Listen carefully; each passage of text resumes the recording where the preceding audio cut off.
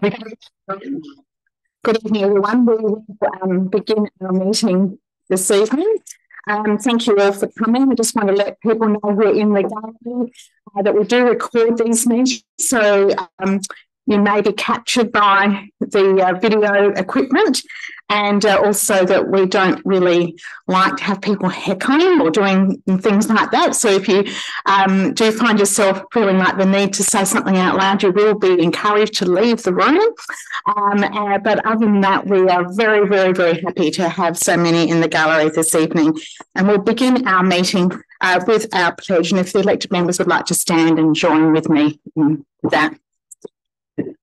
We recognise the city's considerable natural and cultural heritage, including thousands of years of traditional ownership by Ghana and the more recent contribution from people either born here or who have migrated here.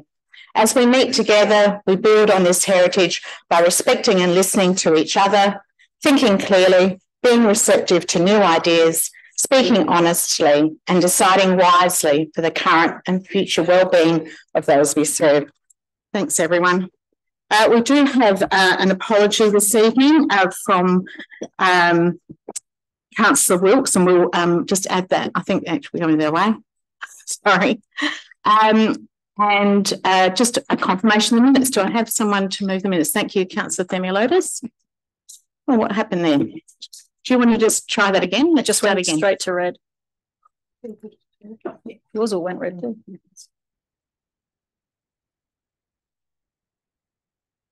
As written. Thank you. A second.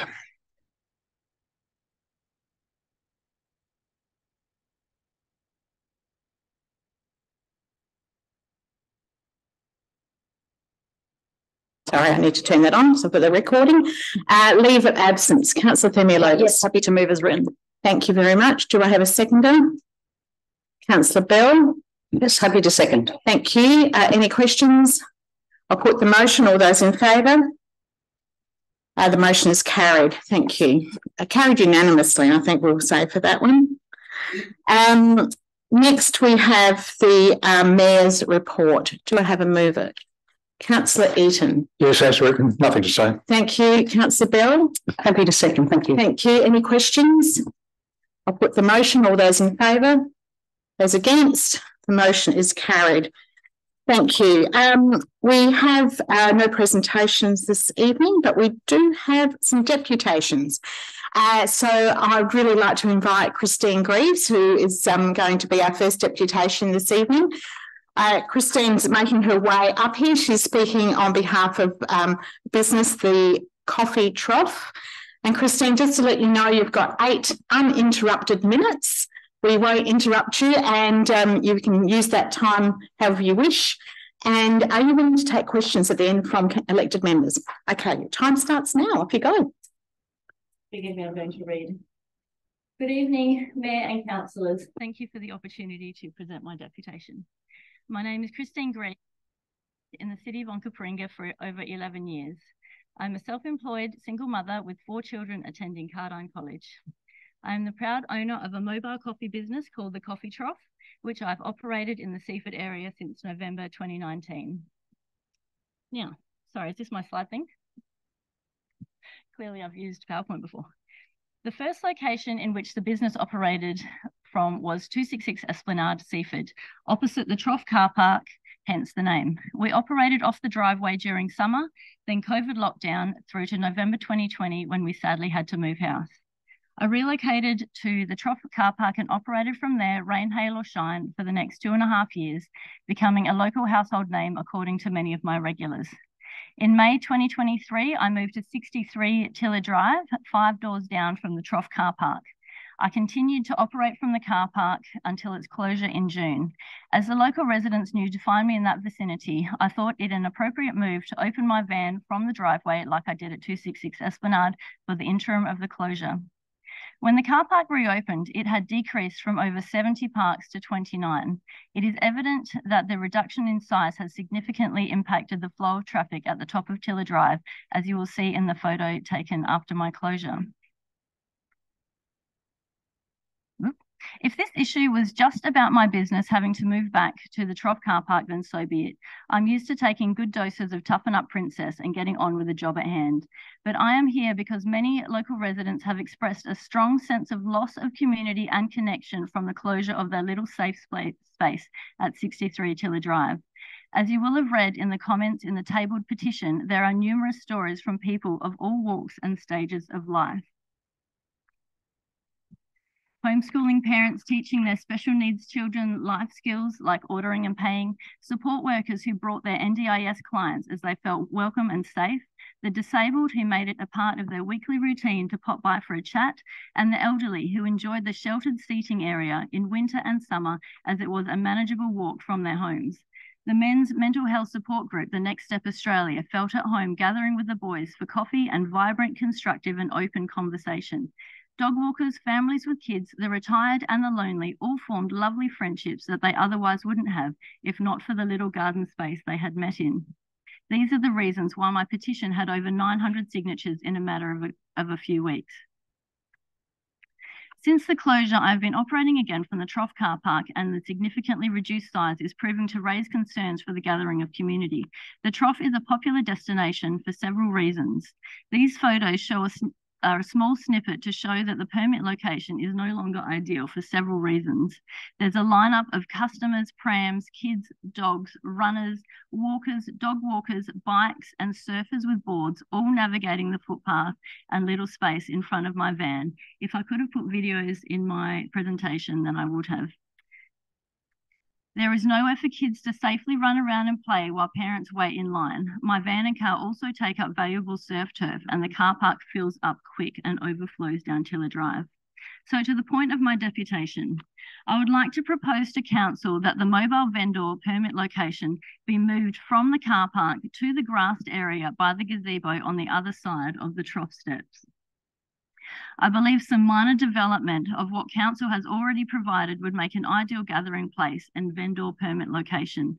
Appropriate shelter, additional picnic tables and a basic play space would make this destination a real drawcard in the south. In the future, if council deemed appropriate, a toilet block could be added to service the growing community of residents and visitors to the area. First, the gravel driveway for the permit location. Currently, with the size and setup of the car park, I am forced to drive in the wrong way so that I can serve facing the footpath. Then I must exit out the wrong way as there's no room for a U-turn, which, as you can imagine, creates a problem in and of itself. A dedicated mobile vendor driveway adjacent to the grassed area would fix this issue, along with freeing up parking spaces and therefore congestion on Tiller Drive. Secondly, shelter. The Trough gazebo offers no shelter from sun or rain and therefore does not meet community requirements, as expressed by many residents, particularly the elderly. I rarely observe anyone actually using it. Solid roofing would be a game changer. 3, picnic tables and play equipment. This need is obvious and is key to the gathering of community. Children can safely engage in exercise and outdoor play while adults engage with their community. Families and friends can have somewhere to enjoy either their coffee, pizza or home-brought picnic. Basic play equipment, a nature play space or even exercise equipment would be a great asset to the area. 4, toilet block. The local toilet blocks are too far away to service the need of the Trough community, particularly the elderly and young children who generally need to go at the most inopportune time, like standing in a queue. There is a little extra grass area to the north that would fit one nicely. All of the above would add to the value of the area for the growing Onkaparinga population and visiting tourists. For what it's worth, Chris Picton has also expressed his support of this idea. I understand that money is often where the rubber hits the road, so I've approached a few people in an attempt to reduce costing and maximise community engagement. The following have offered assistance. Mr. Steve Byrne, Principal of Cardine College, has offered that Marcellin Technical College provide the construction of picnic tables, which they've previously and potentially an additional pergola, which would work nicely next to the mobile vendor site to shelter people while they wait. Mr. Byrne has suggested incorporating the builds as part of the 2025 curriculum under the project work standards and supervision of Onkaparinga Council. He has also expressed possible sponsorship of some of the project. Scott Reynolds, owner of Natural Style Building Co., which specialises in nature play spaces, outdoor timber furniture, pergolas and construction, has kindly offered to donate their supplies and services towards the project. Luke Uppertis, the owner of Wooden Logs, Seaford, has kindly offered to donate sand and gravel for the mobile vendor driveway. Bunnings Seaford have also kindly offered to donate timber and materials towards the project. As a joint community effort, I am certain we have the resources to make this happen. I'm encouraged by the City of Onkaparinga's Community Plan 2030, specifically your vision of strong, vibrant communities and supporting our communities to connect with the spaces and places they enjoy. I believe this proposal is in line with your vision and the results you hope to achieve. I quote, "Our people are connected, engaged and resilient. Our people are active and healthy. Our city is green and inviting. Our city is a great place to live. Our communities trust council to deliver. Our ratepayers receive strong returns for their rates." In closing, this photo was taken on the grassed area after I gave people only a few hours notice to come down for a photo.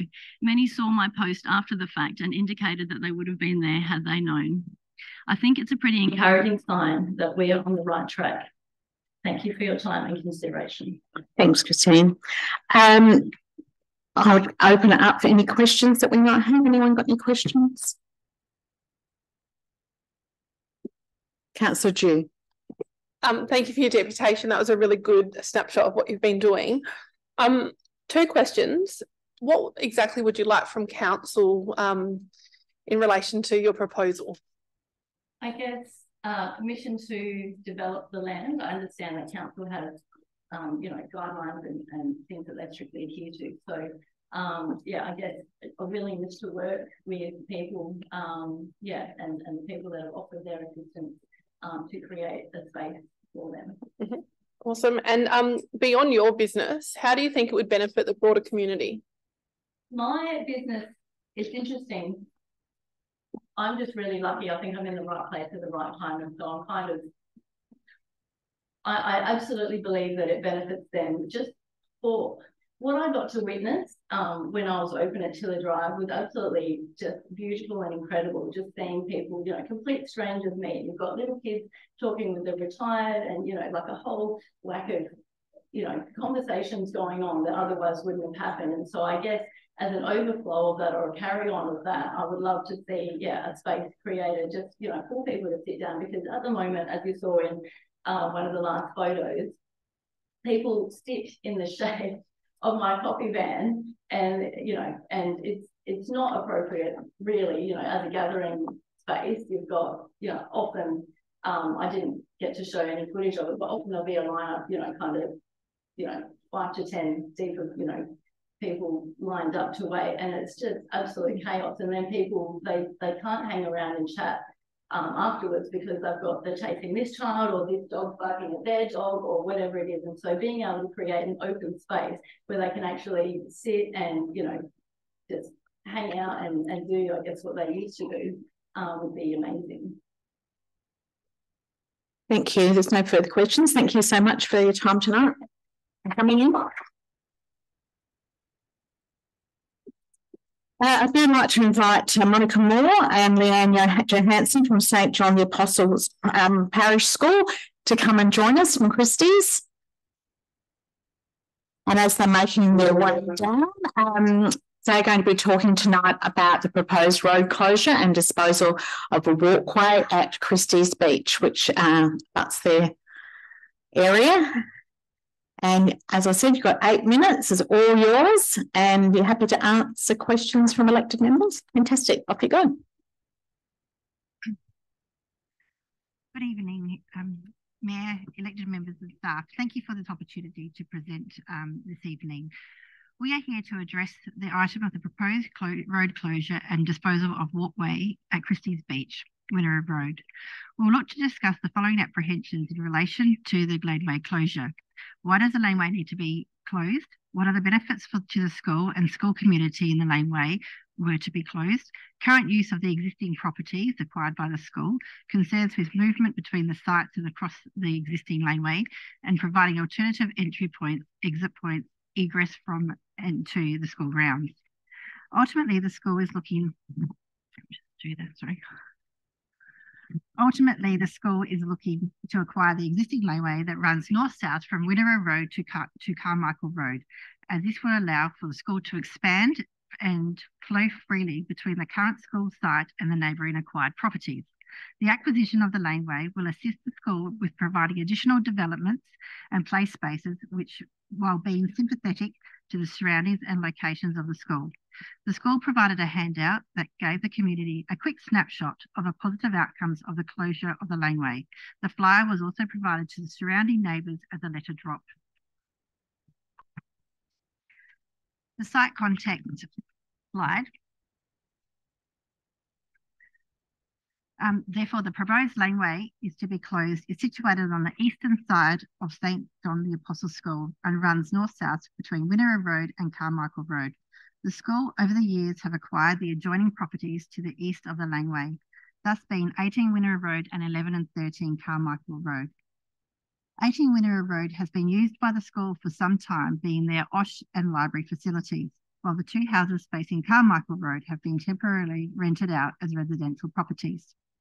As the campus is surrounded by streets, it is otherwise landlocked. The campus has one oval and one hard surface court, which both require play spaces. Therefore, there is nowhere available for the campus to grow other than to the east. The two sites on Carmichael Road and Winnerah Road, and the two one on Carmichael are intended to enable the physical expansion of the school to better accommodate the existing student cohort.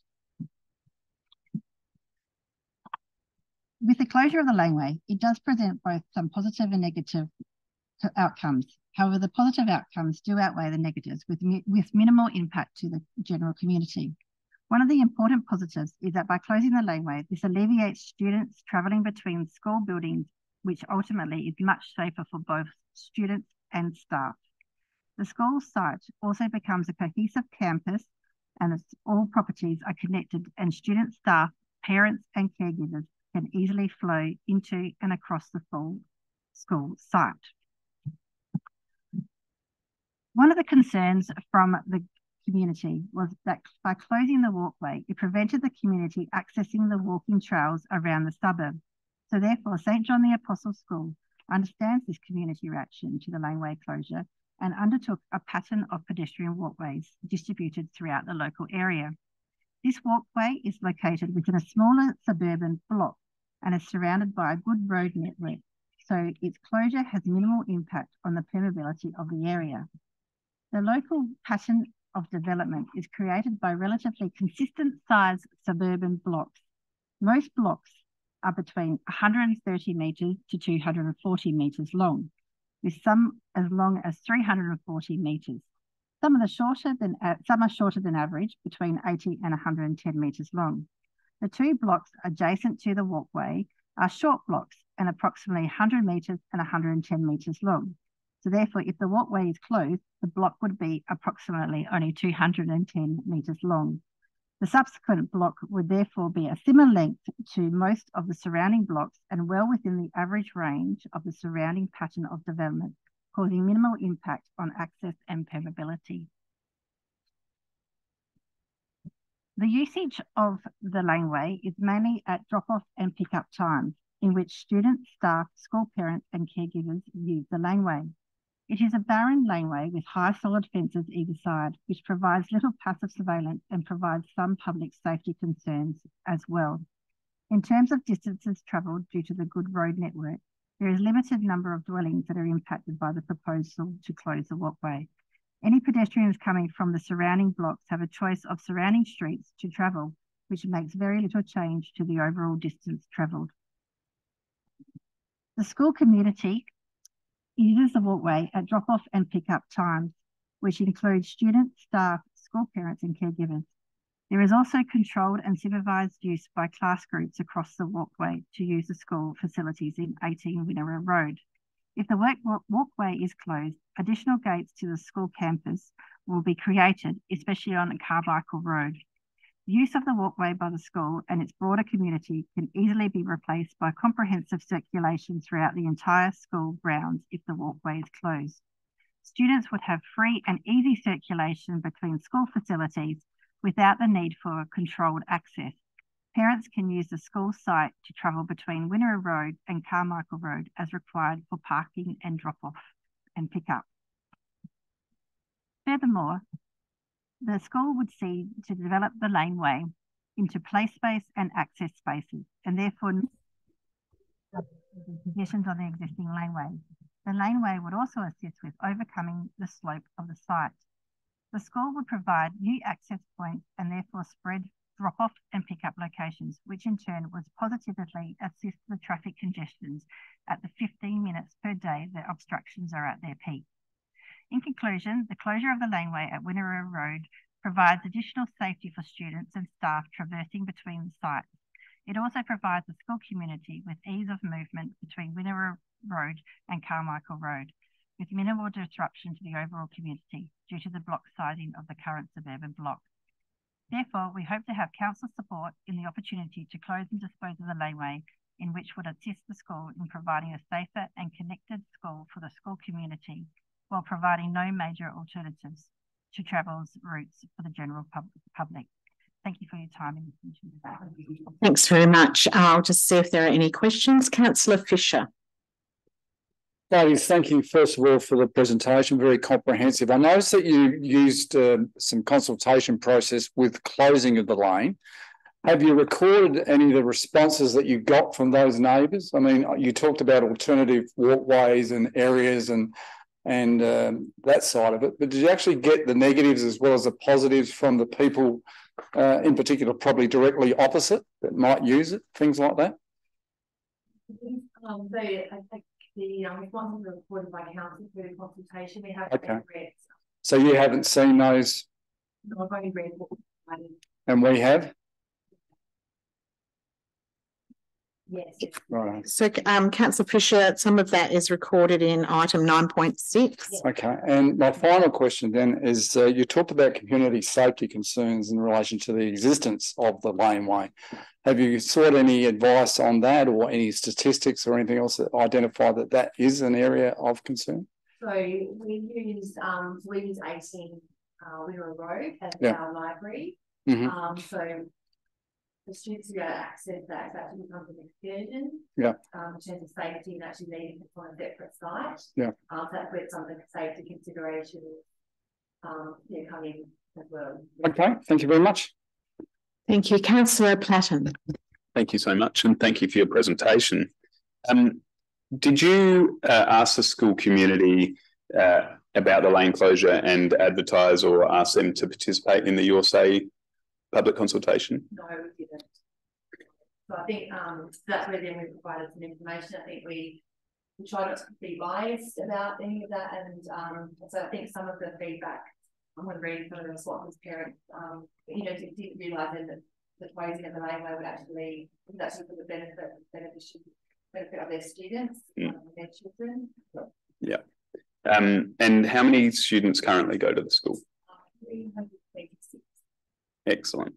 And speaking, I guess, not hypothetically. No, not hypothetically. Would you consider the school community to be in favour of the lane purchase? Yes. Yeah. All right. Thank you so much. Thank you. Councillor Bill.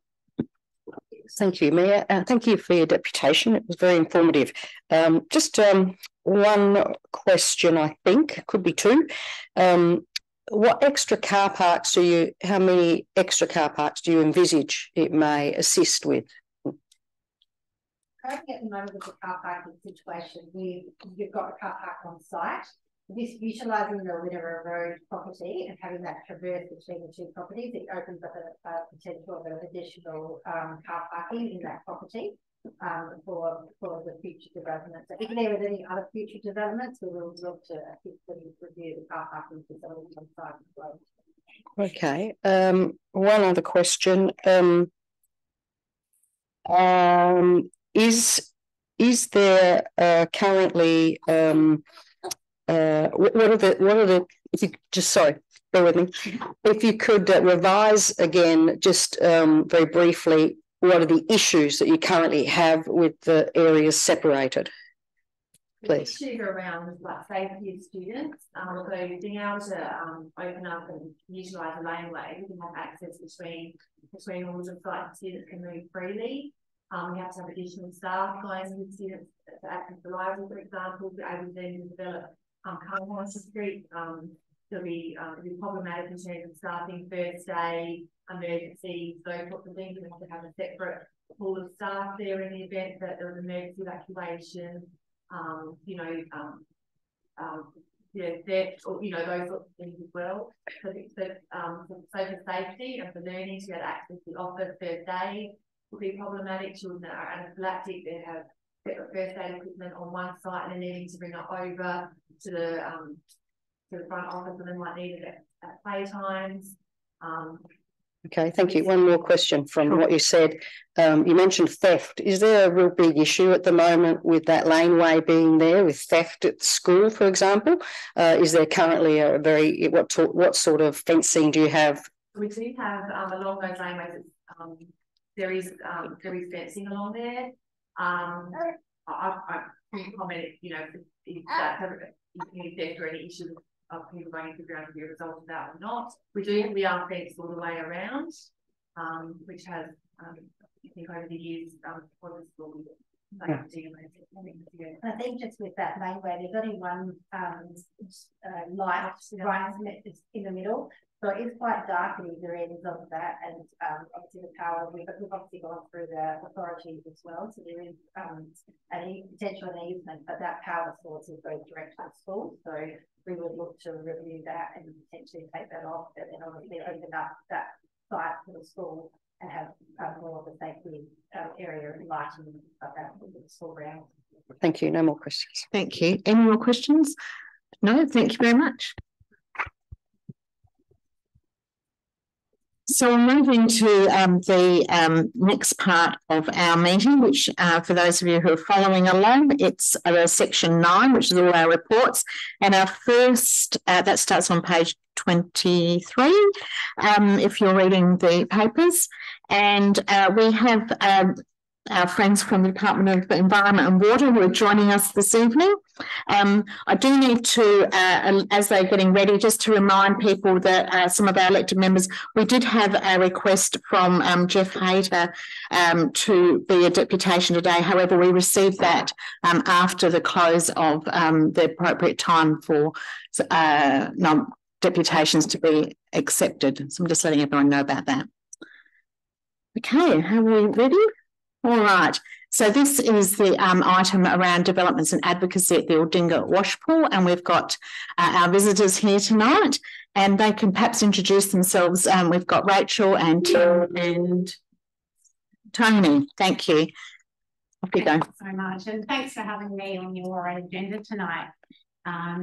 So my name is Rachel Hitzner, and I'll be leading the management planning process within the department for the Aldinga Conservation Park. I work in a team with Kim Rumbelow, so he's the team leader that focuses on management plans and policies associated with national parks and protected areas, and Tony Marvell's here as the manager of National Parks and Wildlife at Adelaide. So yeah, my role is to basically develop the park management plan. I'm working with the Ghana Parks Advisory Committee as my key partner. So they're the authorised Ghana body under the Ghana co-management agreement. So the members for the Ghana Parks Advisory Committee have been appointed by the Ghana Yurta Aboriginal Corporation, and one of their key objectives is delivering this management plan. So as you would all be very much aware, we are definitely not starting from scratch here, and there's been a huge amount of work that's already been invested and done, whether it's from an advocacy or a planning, on-site, on-ground perspective.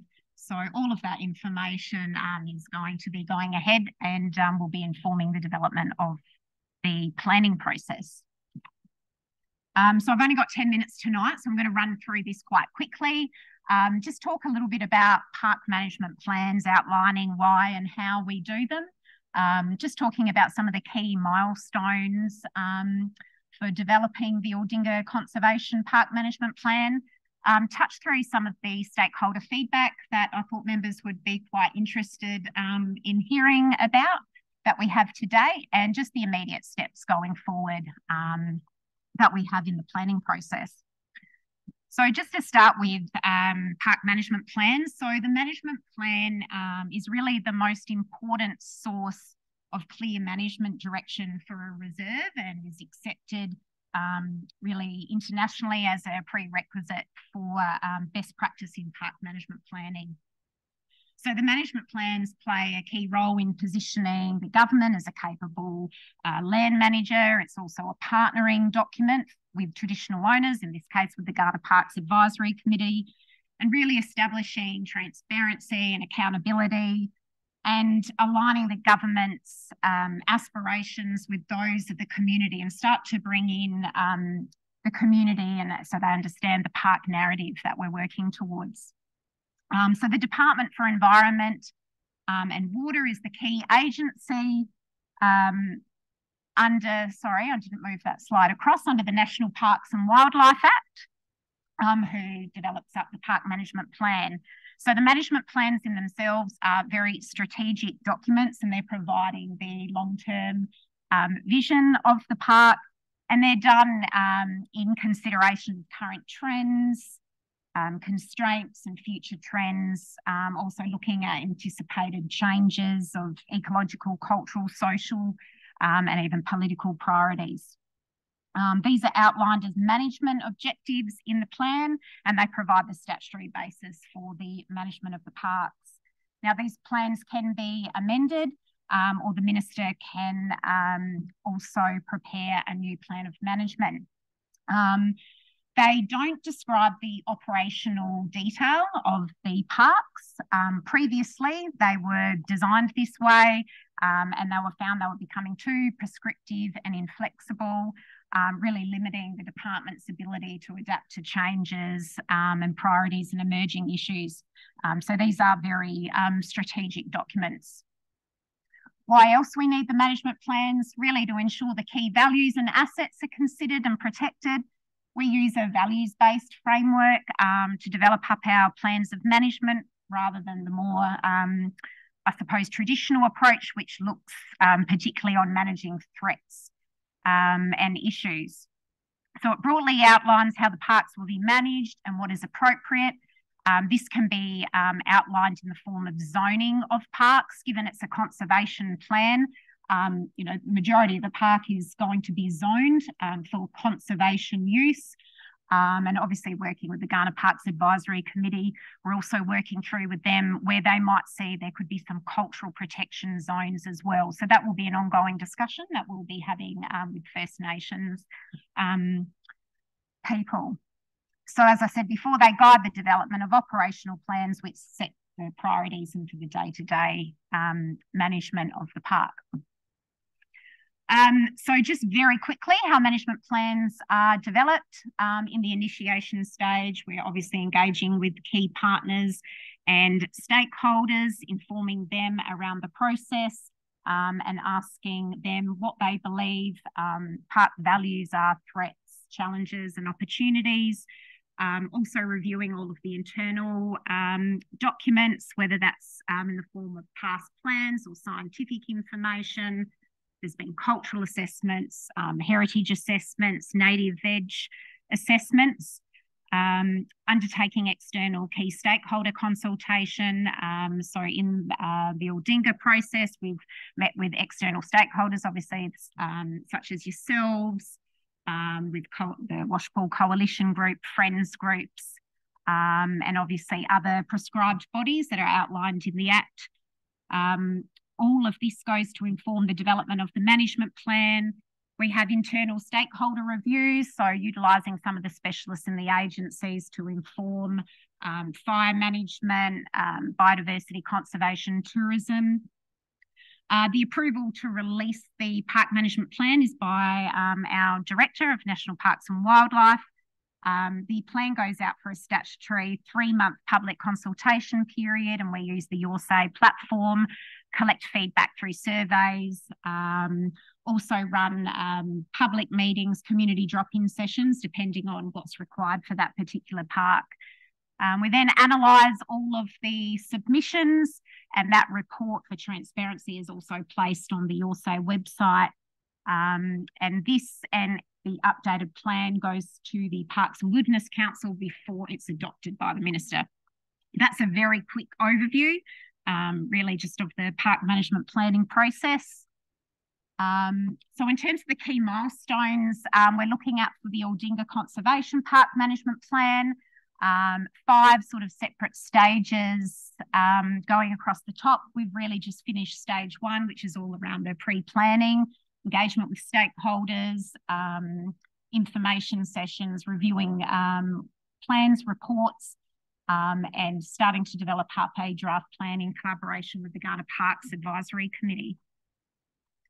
In terms of stakeholder feedback, so this is just an outline of some of the themes that were coming through a lot of the consultation work that we have done. So first and foremost, honouring and advancing Ghana cultural and spiritual connection to country, and the intent behind this management theme that will start to provide I suppose, the architecture of the management plan is really capturing how Ghana people maintain a strong cultural connection to their traditional lands, and looking at what opportunities there may be to support Ghana cultural, traditional, economic and social outcomes through park-based activities. Also looking at how we can promote and interpret Ghana culture and heritage, not only to help strengthen Ghana identity, but also to provide visitors a deeper appreciation of the site. The second strong theme that was coming through was obviously around protecting and enhancing natural and heritage values. And this is really focused on maintaining a healthy ecosystem and improving the natural and ecological processes to ensure that the park can really sustain the range of habitats and important wildlife that are there. And also looking at how to encourage resilience to threats such as pests and climate change, and obviously urban planning. That's an important issue surrounding the park. The third theme, embracing the spirit of Ghana country. And this is really an honour around how Ghana people welcome visitors to their country. And this theme of management is focused around visitor access and inclusion and recreational opportunities, and how they can actually be done in a culturally sensitive manner. So how can we manage the park to maintain the current experiences? How can we adapt to increased demand? And how can we increase the diversity of experiences? And the utilisation of the park for education purposes was one of the key themes that was coming in, that we were hearing that would be like to be used for future use. And the last one is around working together for shared outcomes. And this is really the intent behind this, is about recognising the shared interests in this park and how we can work together. So in terms of immediate steps going forward, we've got a commitment over the next month to work closely with the Ghana Parks Advisory Committee, and we're going to be focusing on 2 key things. The first is really identifying the key challenges and opportunities the park presents in consideration of how they align with the cultural, spiritual and traditional uses of the park by Ghana people, and start to look at how we can investigate how to balance the cultural heritage significance of the park with visitor access and inclusion and services. So that's our next focus over the next month or 2. So thank you. I think I've run out of my 10 minutes time. So the 3 of us are happy to answer any questions that you might have. Thank you very much, Rachel. Do you want to take questions, or officers happy to do that? All right, Councillor Drew. Thank you for the presentation. I've got a few questions. I just wanted to begin with what the significance of the scrub and washpool is, and why it was given national park status. Sorry, why it was given national park status. the soda scrub and so why it became a conservation park? Yep, there's a lot of reasons. I think there was a lot of community advocacy that was really pushing for the values of the site to be protected. The existing Washpool site, there's existing native vegetation, there's lots of cultural heritage at the site, which is really important to protect, and there's a number of birds that use the site still, so it's an important part of I think it's also one of the last remaining sort of freshwater wetland sites along the extended metropolitan coastline. So there's cultural, there's environmental, and there's also social with the community values. Thank you. I just wondered about the Ghana Parks Advisory Committee, and if there's any southern people, Ghana people that are represented, and if not, if there's opportunity for southern Ghana also to have a say around the table around the co-management. Yeah, sure. The way co-management works is it's a co-management agreement between state government and Kayak, the body corporate for Ghana, and Ghana Kayak. They've requested to select members of their community to be on the committee. So I think that's definitely something for Kayak to work with us more closely on. But I definitely think that there's a willingness within Kayak to work with the broader Ghana community, KPAC through Kayak and the broader community to get that site-specific cultural knowledge through KPAC into the planning process and management of the park. Wonderful, thank you. When is the plan due to drop? That's I've written it. What timeframes are you working on? Look, we like to say 12 to 18 months process to a plan. Sure. Co-managed park plans take longer because there's that cultural aspect. We must feel it. We get in a sensitive way, culturally sensitive way, so they tend to be a bit longer.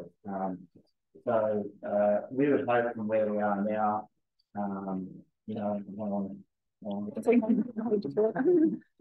like I said, 12 to 18 months for a normal plan, probably more like 2 years for a co-managed one. Okay. Is there funding currently attached, or do you have to do a cab sub to try and get money, or how? You have the plan. Submission, just to explain what you mean by cab sub, because not everyone will know that. Yeah, do you have to go back to the government requesting additional funds or funds to enact the plan? Yeah, I'm not totally aware of the co-management budget separate to what we do as planners, sure. But through the co-management process, we like to attach funding to it, so it supports the planning process and the governance process of the board. And I think a ranger position there is an Aboriginal Ghana ranger position that comes to the co-management funding for KPAC as well. So, so there is some definitely co-management funding that comes through with the process. Okay. 2 more questions. The one about the pebble bank. I think the pebble bank is still sort of on the table to be considered as part of the plan. Yeah, the pebble bank's currently not in the planned area as a park. Most of the pebble bank, my understanding, is fits within a existing road reserve, and the council staff asked us to have a look at that and consider it. Late last year, so the department's having a look at the options that include that road reserve. Sure. But it's probably ongoing negotiations at the moment. But sure. Yeah. Speaking of roads, 2 more things. One is parking being considered within the planning, within the existing plans? We have within the managed planning process. Yeah. We haven't got that far into the process. I think that as the regional manager would like to see parking, but we probably, once we get further into the process, have a bit more understanding of what that might look like, understanding that Putnam Road is not in the park, and where the parking might be. So, yeah. Sure. And perfect segue. In relation to Button Road, I wondered if the plan or if Ju will actually provide any commentary around Button Road and whether or not it enables the plan that you have and the vision that the community has for the Washpool. With or without the road, will you provide commentary in relation to what you believe we could consider as part of our process?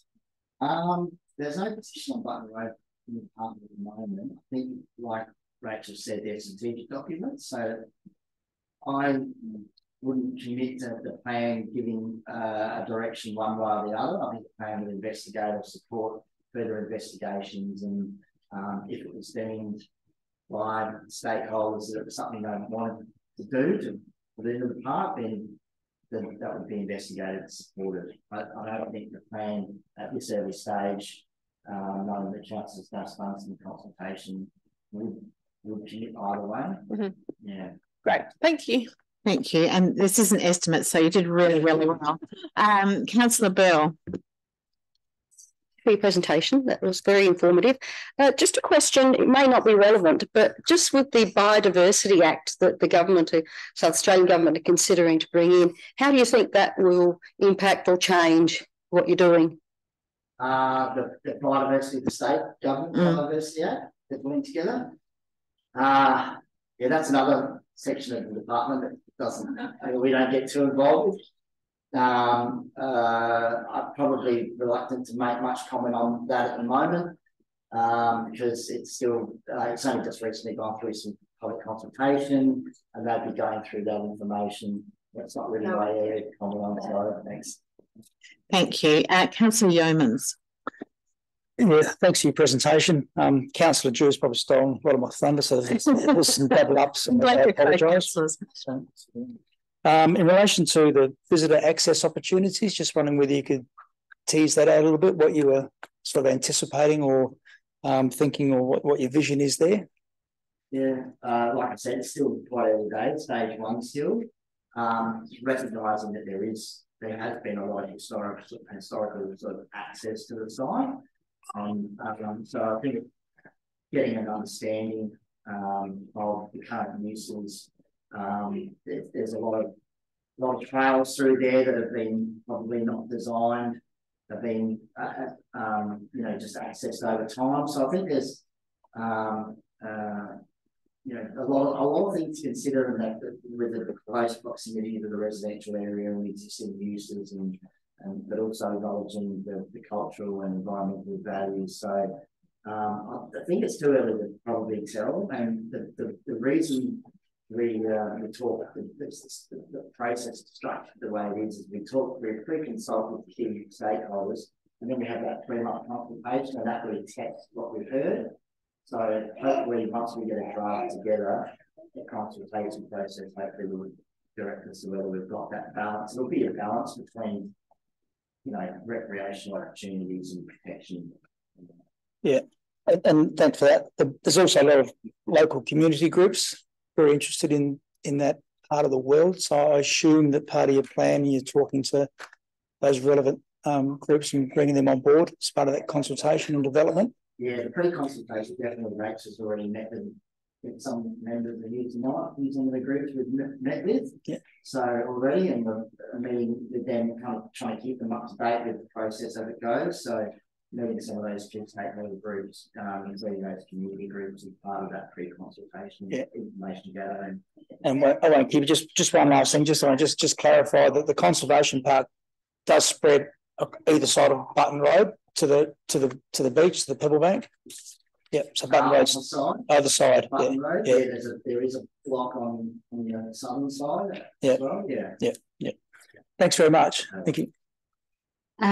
Thank you. I'm just going to check if any elected members have questions of staff as well, any of our officers, just before we leave this item. Is there anything any of the officers want to add to the report? Councillor Yeomans? I was just going to ask one question of staff. I can on page. Go ahead. Sorry. Yep. On page 27, there's a reference that says DEW's preference. There'll be no increase to the current flow rate or volume of stormwater runoff entering the Aldinga Conservation Park. So to that end, is there any strategies as to where the natural water might be looking to be diverted to?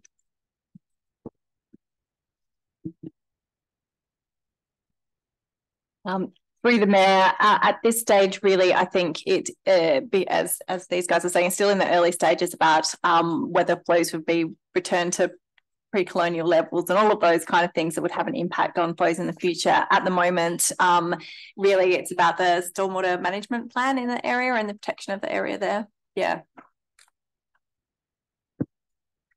Councillor Bell. I was happy to move the motion. Excellent. So I have a mover. Do we have a seconder? Oh, sorry, do you wish to speak to the motion?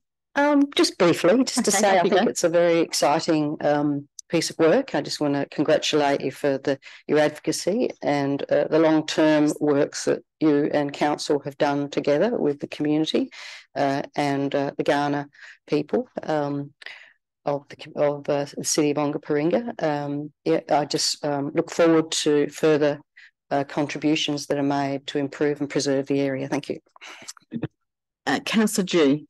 I'd like to second. Do you move speak? it, please. Yeah, no, thank you. Second. Yeah. Any questions? Councillor Eaton, question or debate? Councillor G, can you turn off your? Thank you, Councillor Eaton. Certainly, I'm very supportive of it. I actually witnessed your capacities with the implementation of Glenthorne National Park because my son managed that process, and the processes that the department follows are very rigorous and certainly has my full support. Thank you very much. Any further questions? Councillor Bell, do you wish to close debate? I'll put the motion. All those in favour? All those against? Carried unanimously. So thank you very much for your time tonight. Really appreciate it. We're in a very happy mood this evening. Very good. We now have item 9.2, so page 33. Councillor Dew. I sent through a tweak in the motion as written. I sent it through earlier for members. So is that what we can see in front of us? Yeah, can you that's just read that and be confident that's what you're moving? Yep. Experience provided with workshops on. So can we just change it to the hydrology and ecology? Hydrology and ecology. Yeah. Okay, thank you. A site visit with Kaurna representation discussing value location has the Kaurna Council formed a position on Button Road to assist the council. Perfect. Thank you. Do you wish to speak to the motion? Yes, please. Off you go. First of all, I'd like to thank staff for enacting the original motion and ensuring the traffic monitoring count gave a good snapshot of vehicle use by monitoring across May and then during peak in December and January. I'd also like to thank you for identifying 3 alternate options for beach access as requested by the Chamber. I acknowledge staff have suggested in the report that no further action could potentially be taken. I appreciate that the Department of Environment and Water are undertaking the management plan. I feel that as the road, Button Road, continues to be in Council's jurisdiction, we have a responsibility to continue our work. Due to the significant environmental and cultural considerations of the Aldinga Washpool, it's extremely important that we're collaborating and acting in our power to ensure the preservation and enhancement of this space. It is one of the last remaining coastal freshwater estuarine lagoon systems along the metropolitan coast. It might look like a swamp on occasions, but it's home throughout the year to endangered birds and migrating birds, as well as many diverse species. Would we approve a road to run through sand dunes? Would we approve a road for the public to drive through the Aldinga scrub? I would suggest we wouldn't. The Conservation Council of South Australia provided a submission during the community engagement and strongly supported the closure to greatly enhance the conservation and connectivity of the Aldinga Washpool.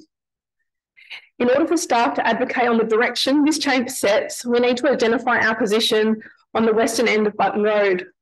This motion proposes we have the opportunity to do that, and in order to make an informed decision, we are provided with workshops on the ecology and hydrology of the location and the Kaurna significance and perspectives of the area. We've had many discussions amongst each other and with local residents about the uniqueness of our region. The Aldinga Washpool speaks to this and provides an opportunity for learning, enjoying and discovering.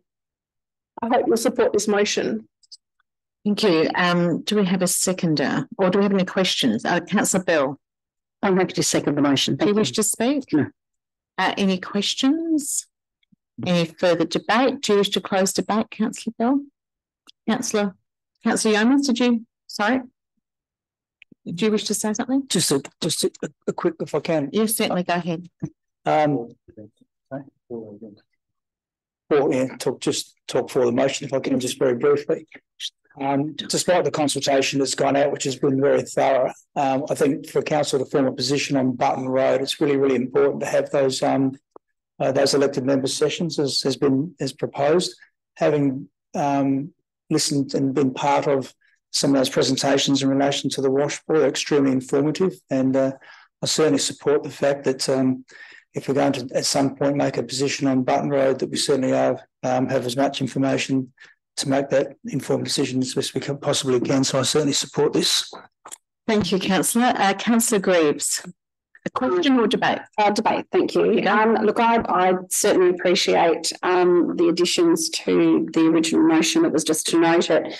I'm happy to support this. I do also think that before we can make an informed decision, I certainly understand getting a clearer position on the value of not only the Washpool and the conservation zone, but clearly the value of Button Road to a lot of residents as well. I think that's important that we are very, very clear on what the views are, and certainly a lot of that has come out in the consultation to date. But I think before we can actually make form a position, we also need to understand what the alternatives are and what the costings are and what their impacts are. So this is a much longer process. And I certainly hope that, should we have this come back to the chamber for a formal position, that we have all of the information about what are the alternative access points, particularly for those residents who have made it very clear in the consultation to date that access through this particular road is really important to them, and has been for the last 50 years. So happy to support this, but I need a lot more information about what the alternatives are and what council would do in the event that we do make a decision to close the western end. Thank you. Thank you. Any further questions? No further debate. I'll ask Councillor Judius to close. The only comment I guess I would make is that this chamber will have to make decisions based on social outcomes versus environmental and social. And so the intention of this is to continue to build our capacity, understanding of the significance of the Washpool in order for us to, I guess, make an informed decision that builds our skills and knowledge around the environmental factors, because it's very clear the social and individual perspectives that have come through the community plan. I definitely don't have a strong enough understanding around the hydrology and ecology and Ghana perspectives to decision that is in the best interest of our community, not just now, but in the future. And I think we might have a little look at your microphone at some point. I'll put the motion. All those in favour? All those against? The motion is carried. Thank you, everyone. Item 9.3, the Resilience South Sector Agreement, and we are now up to page 63. Councillor Eaton. Yes, I certainly support as written. One thing that we should be doing, though, I noticed that under the transition towards low carbon region at page 25 of the report, it talks about who we will work with. And I would have thought they might have included the RAA in it as well, because we are looking at the potential for recharging stations for electric vehicles. That's something that needs to be taken into account. And I will be attending the signing ceremony. Thank you. And Councillor, I'm just confirming you are moving that motion. Thank you very much. Councillor Platten. Yeah, very happy to second it. Just very briefly, just to say that I'm more than happy to supply a nice pen if you need it for the signing. Thank you, Councillor. Any questions? Any further debate? Councillor Eaton, do you wish to close debate? I'll put the motion. All those in favour? All those against? That's carried. Thank you. We're now up to 9.4, the swim only area. And that starts on page 95. If you're looking at that, Councillor Yeomans. Yes, I'd like to move 1, 2 and 3, but I did send some words through. Do you want to just it's Councillor Yeomans, can you just confirm what you can see on the screen is what you're proposing? Yeah, and talking to staff earlier. So it's 1, 2 and 3, is that correct? Yeah. So we get rid of the or. Yeah. Yeah. And that's correct? Yeah. Okay, great. Yeah. Do you wish to speak to the motion? Yes, if I can, thanks. Okay. Yeah, the reason I'd like to move 1, 2 and 3 is to include the consideration for a swim only section on the body of water between and around the Aldinga Aquatic Reserve and the foreshore. Number 3 relates to a NOM submitted by Councillor June 12 months ago on the 22nd of February 23. That motion included a request for the Mayor to write to the relevant minister requesting consideration for a swim-only section of the body of water between and around the Aldinga Aquatic Reserve and the foreshore. This motion was carried and subsequently actioned. What I'd like to do now is to have your support to recommend this area to restrict motorised vessels and for Council to develop a consultation plan that engages both land and water-based stakeholders, as well as the local community, consistent with DEP requirements, that is brought to a future council meeting for assessment for endorsement. This area would also apply within 200 metres sea of the low water mark and include the sanctuary zone and the Aldinga Aquatic Reserve. The City of Uncaprina prides itself on families having the opportunity to enjoy our magnificent beaches. The exclusion within this area will provide people a safer place to swim, snorkel and relax. Council, including elected members, do receive feedback about safety concerns associated with personal watercraft, in particular jet skis, creating hazards for swimmers at Aldinga and surrounding beaches. This is particularly relevant to swimmers snorkelling around the marine park at Snapper Point, with motorised watercraft legally able to travel across the marine park. This has raised safety issues and poses a risk to the environment. Snapper Point is a sanctuary zone within the marine protected area that adjoins the beach at Aldinga sanctuary zones with marine parks have been set aside to protect breeding grounds and nursery areas vital to marine life. Although recreational activities such as sailing, diving, kayaking, surfing and swimming are welcome in the sanctuary zones, fishing in these reserves is not permitted. Jet skis are permitted to travel through a sanctuary zone but must not exceed 35 knots or 65 kilometres an hour. I wouldn't have thought a jet ski travelling across a sanctuary zone at any speed is a safe environment for swimmers and those snorkelling in the area, not to mention the effect this may have on breeding grounds, nurseries and other areas vital to marine life. I acknowledge this report does not identify a high number of complaints received regarding the irresponsible use of motorised watercraft, but that does not necessarily mean this behaviour is not occurring, which is where public consultation is important on this issue and the reason the motion was submitted 12 months ago. I therefore ask you to support this recommendation. Thank you. Thank you. Councillor June. I'd like to second it. Thank you. Do you wish to speak? Only that it continues to be an issue that is raised by both Councillor Yeomans and I. So it's not like it's a historical, even though there's evidence and stats and data that was presented in the report. There's also anecdotal conversations that we've had that demonstrates that this continues to be a problem in our local community. Thank you. Councillor Bell, a question or debate? Thank you. Just a question, if I may, to the staff. I understand there is definitely an area at Winnerah on the coast that is designated for watercraft. That's like this. That's an issue here. I just wondered whether council had considered this before, and do we know if there's other designated areas across the coast?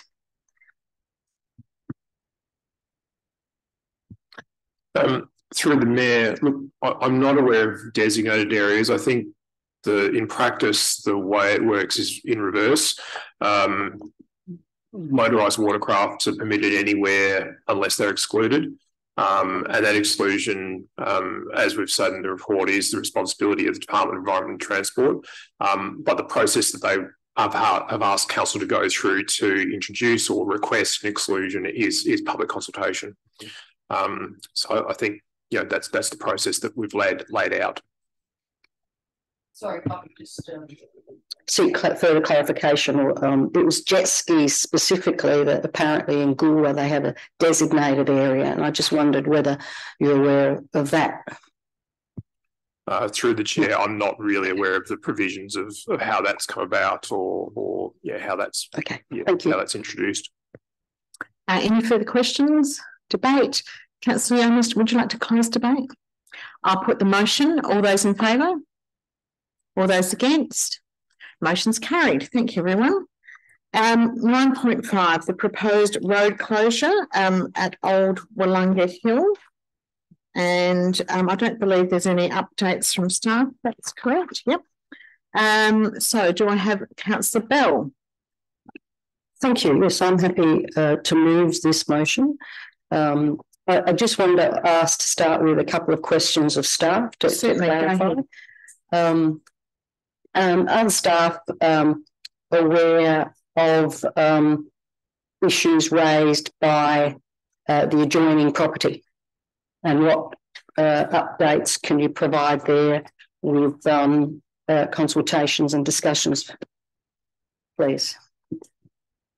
Through the Mayor, yes, we are aware of and have been in discussion with number 35 Old Willunga Hill Road.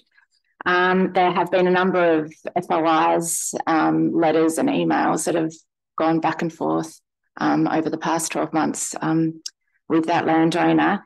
During the consultation process, which will be the next step, he will be invited to either put in or submit an objection, and then he can come to council and actually speak to that objection as well. So, thank you. One further question, I think. Is it that can you explain what work has been done to try and provide access for number 35? Yep. He has ongoing access. We have removed the trees that were planted by 113 Old Willunga Hill Road. There is also a guardrail, but he does have access and will continue to have access even after the this road closure. Thank you. No further questions. I'll just briefly debate, if I may, just to say that I support the motion and thank the staff for the work that they've done. I know there's been a lot of work that has gone on with discussions for both parties involved, both at 113 and 35. I did actually speak with the gentleman who lives at number 35 this morning again, and it's clear to me that he understands now the process is consultative and that he'll have an ability to raise issues or questions. He also 3 times did say to me that he was supportive of this arrangement or this request by the parties that live at 113. So generally I support it and we'll just see what comes from it, I suppose. Thank you. Thank you. Councillor Pritchard. Just happy to second the motion. Do you wish to speak? Only to say thank you to Councillor Bell for doing so much work on this one with the landowners. Thank you. Any questions? Further debate? Do you wish to close debate, Councillor Bell? I'll put the motion. All those in favour? Against? Carried. Thank you, everyone. And yes, we look forward to the ongoing steps in that and appreciate the staff's work and getting that to this point. And while we're on roads, we're up to 9.6 now, which is about the walkway, and we've still got our deputation in the room, which is terrific. And do Councillor Platten, off you go. Thank you so much. I would like to move recommendations 1, 2, 3, 4, 5. And okay, thank you very much. And do you wish with that edit?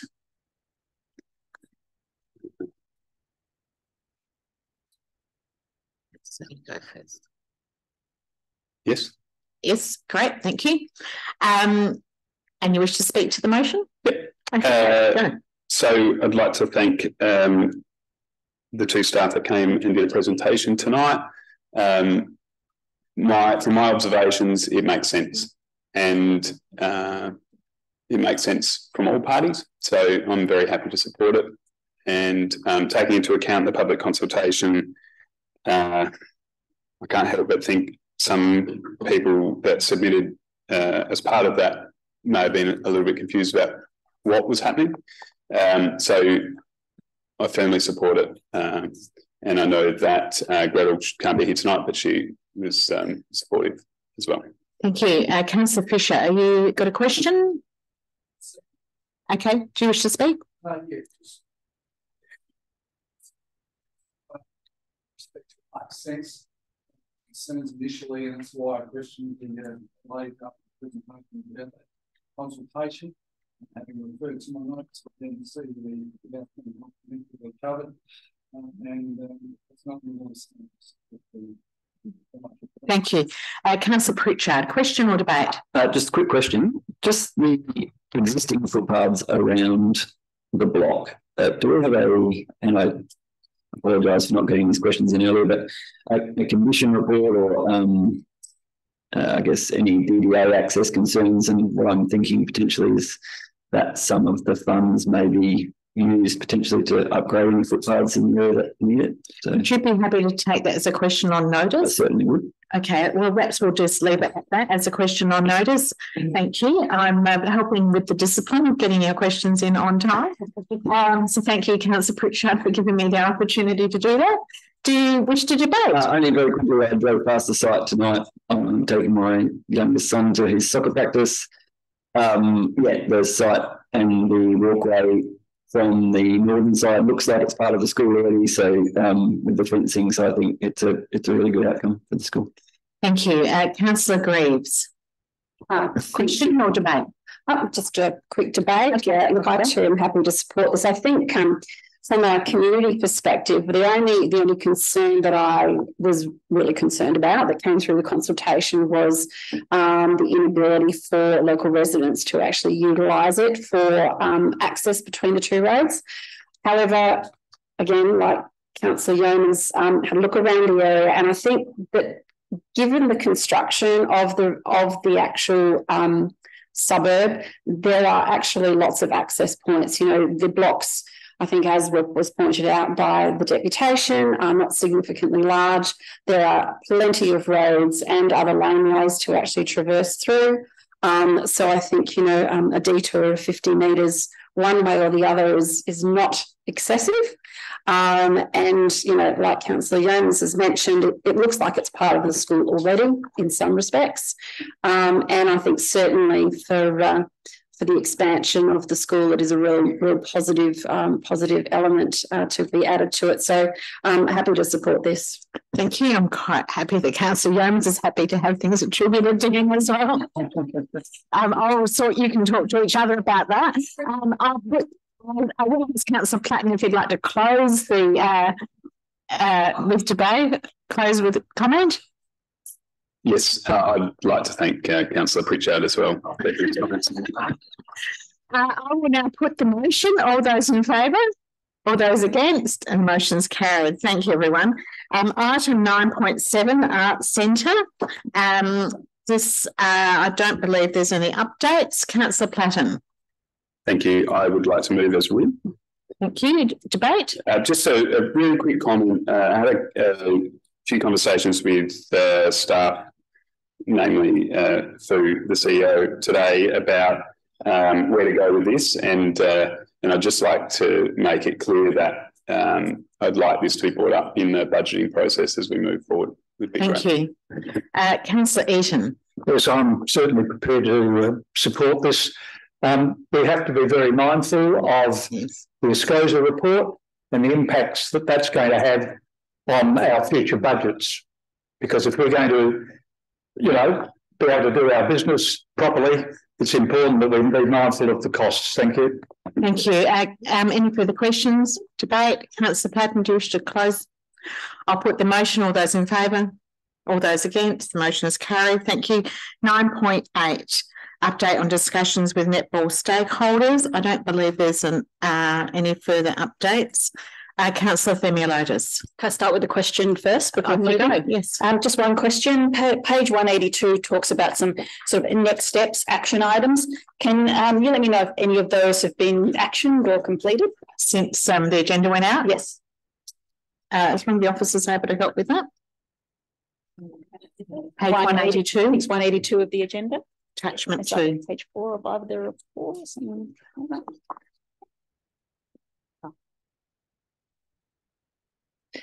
Through the Mayor, we have not had any formal notification of exactly all of these, but the first one definitely has been undertaken. The second to last, with regard to concept planning, there are some dates that have been arranged with both the Southern Stars Netball Club as well as Sooner to meet with our city operations people to start the concept planning. And of course, we have done the council report. With regard to the ones all in between, they are obviously in the domain and responsibility of Sooner and Southern Stars. So I know there has been some consideration of that, but I haven't got any formal notification of where that is at. Thank you, Mayor. I would like the chamber to consider that I move a formal motion that this motion be deferred to the April council meeting. Do you wish to speak to that? No, I don't think I get to. I don't think you do. No. Yeah. So do we have? I need a seconder though. Do we have a seconder, Councillor Eaton? Yes, I'll certainly second it. So the motion is to defer this item until April 2024. All those in favour? All those against? The motion's carried. Item 9.9. Which is the Christie Creek Environmental Protection, 185, page 185. Don't believe there's any updates. Is that correct, Councillor Stafford? I would like to move as written. Move as written. Thank you very much. Do you wish to speak to the motion? Just shortly, just to commend the staff on their work on this. I think anyone that has walked along Christie's Creek or looked at the photos included in the agenda can see that it's a pretty ugly, ordinary place most of the time. So it's good that this is getting some motion in the area, looking at state government assistance and looking at what we can do. So I'm really excited to see how it progresses. Thank you. Thank you, Councillor Platten. Thank you so much. Just 3 for 3 at the moment. I would like to debate a little bit if I can. Are you seconding the motion? Yep, I would like to do that first. Let's do that. Now you can. Would you like to debate now? Thank you. Yeah, just a few comments. This gives us a really good starting point. So from my perspective, we've spent a long time avoiding the topic or not focusing on Christie's Creek. And this gives us as an ability, people of the chamber, to go out and advocate for it. Know basically how much it's going to cost and talk to our local MPs about state and federal about why they should be supporting one of the major things in the city of Onkaparinga. So I thank staff for writing the report and putting as much effort in as they have, and I really look forward to seeing some great outcomes that we can achieve. Thank you, Councillor. Any further questions? Councillor Bell. Yes, just a brief question. I know in the report that the council did receive funding from the federal government in 2022. Is that correct? Is that what it said? Or was it earlier, 2020? Through the chair, it might have been earlier. So we received I think it was 2013 to 2019. We received funding through the Urban Creek Recovery Program. Just note, because the current federal government has had is this a debate or have you got a question? No, question. Okay. Just because the current federal government has had a second or third round of funding, I note that there are a number of other councils, including Council of City areas of the Ongaparinga Park, there's some actually extra work being done and funding provided. So I just wondered, it says here City of Marin has got some work that's planned. Sturt River, City of Mitcham. Is there any involvement in further funding grant? Through the Mayor, I'm not entirely sure what funding grant that is. We are working on another stage of the Urban Creek Recovery Program, but that focuses more on the Happy Valley region up in the Field River. Okay. Our next steps for us are really to try and solidify a stormwater management plan for this catchment, and if that is endorsed by Council and due, that will open up funding opportunities through the Stormwater Management Authority. And this is through the Urban River catchment. Is that the one? Yep. Okay, thank you. No further questions. Councillor Stafford, do you wish to close debate? All those in favour? All those against? The motion's carried. Thank you very much. Item 9.10. And where are we? Do we have a mover? Councillor Councillor Stafford. Who's going? Councillor Stafford. Off you go. Also commend the staff on this report. I think it very much makes clear that we're not really in the budgetary position to pursue this service. But I think it's good that we did the report to sort of see what we have open. But yeah, thank you to the staff. Thank you. Councillor Vermeer. Happy to second the motion. You're happy to second the motion? No debate? I'll treat this as no further debate from Councillor Stafford either. All those in favour? All those against? The motion is carried. Thank you. 9.11, which is the Beach Road streetscape improvements. Something that's close to the heart of a number of people in this room. Yes, Councillor Platten, would you like to move this motion? I would like to move the motion. Thank you very much. Do you wish to speak to the motion? Yes, please. Off you go. First of all, I'd like to thank the staff for their very, very, very fast revision of where this node might be able to be placed. I think given the options, this is a fantastic place for a node. It's going to support local businesses in that area. And there certainly won't be any issues with residents close by or in the proximity of. So I appreciate that.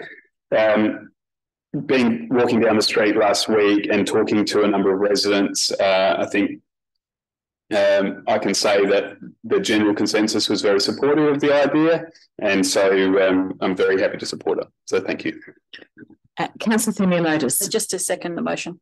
Thank you. No, Councillor Fisher. No, I thought I was seconding it. Do you wish to have no question? All right. No further debate unless Councillor Platt would like to close the debate. Yes, I can't stop debate without saying that my fellow ward councillor Greta Wilkes, I've had many conversations over the last couple of days with her, and she wanted to for me to commit her support to it as well. So thank you. Well, you can't get 2 votes, but I will now put the motion. All those in favour? All those against? The motion's carried, and you might like to pass that on to her on our behalf. At 9.12, the changes to the smoking and vaping legislation. Councillor Themiolotis. Can I move the motion with one additional dot point? Off you go. And that dot point is, Mayor, you might be able to help me, but what the dot point is that Council put an update on its social media page outlining the changes. Okay. Do you wish to speak to the motion? Yeah, we'll speak to it really briefly. First of all, I think it's really important to mention the work of Councillor Bell, who has raised this issue in council on many occasions, and I feel like was actually ahead of the game with government on this as well, raising this as an issue coming from a very strong health perspective, and for me it was coming from that environment perspective and things that I was seeing in my community. I guess I'm a little bit disappointed that the changes have come through and the state government haven't offered each council maybe $20,000 to cover the costs of signage and the cost of all these things that we need to do. The additional point is really, it's not about our clubs and our groups, because they have received communication from council staff. They've printed off signage, they've updated those changes.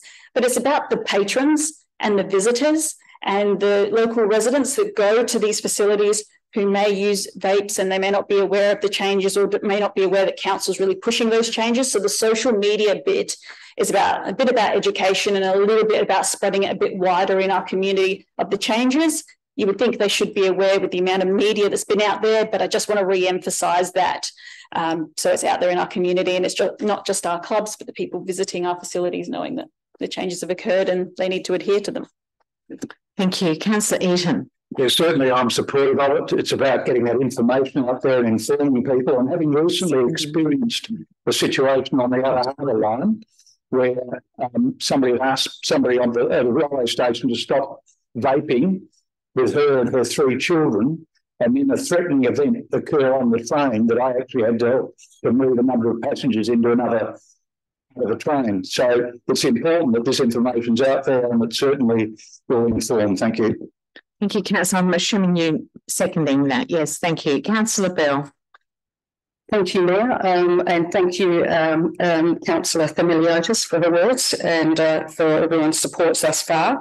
I just want to acknowledge the work that the council have done so far on some short notice, but I also want to acknowledge a lot of the work that they did in answering some questions that go back to early last year, April, May, whatever it was, and highlighting the scourge of the problem close to our schools that impacts on our children and the risks that it poses to them to becoming essentially addicted to much worse or continuing to be addicted to a lot of dangerous, poisonous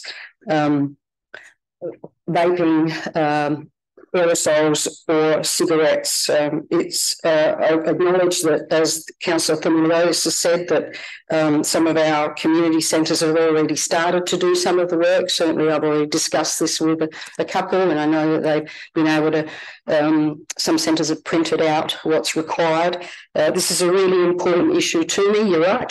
I see on a daily basis when I go to work the impacts that smoking and vaping has on our community, in particular young children. I don't necessarily need to repeat, but I just want you all to hear it. That of course it does increase the risk of lung injuries, it increases the risk of seizures, it increases the risk of asthma attacks, bronchitis, and rare cases of death. A single disposable e-cigarette product, a vape, can contain as much nicotine as 50 traditional cigarettes at a cost of as little as $5.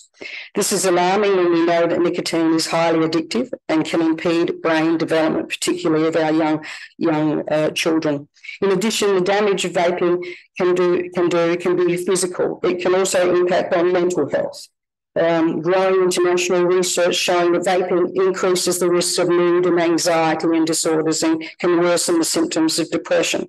Some of the chemicals that are found in vapes are acrolein, found in weed killer, acetyltride, found in car exhaust fumes, arsenic, found in rat poison, cadmium, found in batteries, formaldehyde, found in preservatives in mortuaries, benzene, found in gasoline, chlorine, found in bleach, and glyoxal, found in hospital-grade disinfectants.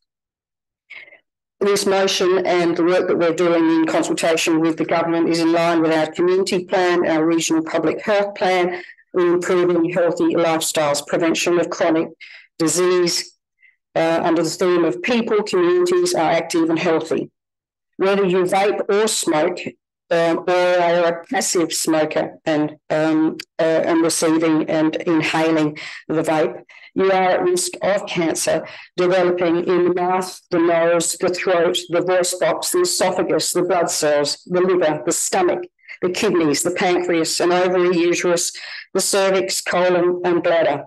You have worsening chronic respiratory and heart disease, worsening conditions of diabetes, infections, dental problems, and gum disease. As well as that, of course, we have often the unseen, but sometimes seen by, in some circumstances, the financial cost to both personal and that felt by families and loved ones and the broader community, and the increasing cost to those individuals, but also the increasing costs and burden to our health system in crisis. Thank you. Thank you. Councillor Pritchard. I just wanted to just quickly acknowledge how fantastic it is that we've got our own signage shop that can do, I think it was 466 signs for less than $20,000. I think that's extraordinary. And if we were looking at a third party, we'd be paying a lot more. So I think it's fantastic that we've got the signage shop that can do this for us. Thank you. Councillor Themilotis, do you wish to close? I'll put the motion. All those in favour? All those against? The motion's carried. Next, we have the motions that are proposed to be going to the Australian Local Government Association's National Assembly later in the year, and there are 4 motions there. And Councillor Bell. Yes, I'd like to move the motion. Thank you. Do you wish to speak? Just to say that I think this is in line with what Council has been advocating for a long time, and is very much in line with a lot of the work that we've done as a chamber in the last 18 months or more. I think it's very exciting, and I look forward to hearing the outcomes. Thank you. Councillor Fisher, a question or second? No, I'd like to second the motion with my comment. Thank you. Thank you. Any further questions? Debate? Councillor Bell, you happy to close? Okay, all those in favour? Against? Motion's carried. Thank you, everyone. I look forward to casting our vote at that event on your behalf. We now have the elected member application to attend that conference. And I think you would have a declaration. Where we go. I do, thank you, Mayor.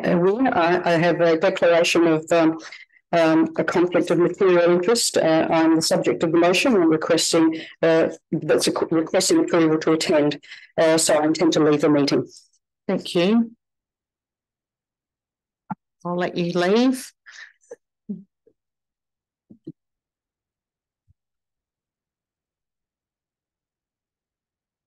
You got her piece of paper. Yep. Councillor Fisher. Mayor, I'll move the motion. Thank you very much. You wish to speak to it? No, as written. Okay. Councillor Pritchard. I'm happy to second the motion. Thank you. Councillor, do you wish to speak? Yes, please. Go ahead. As we all know, Councillor Bell is a very passionate advocate for the Wilkes Council, for the Southern Wales area. She's a very passionate advocate for health and wellbeing.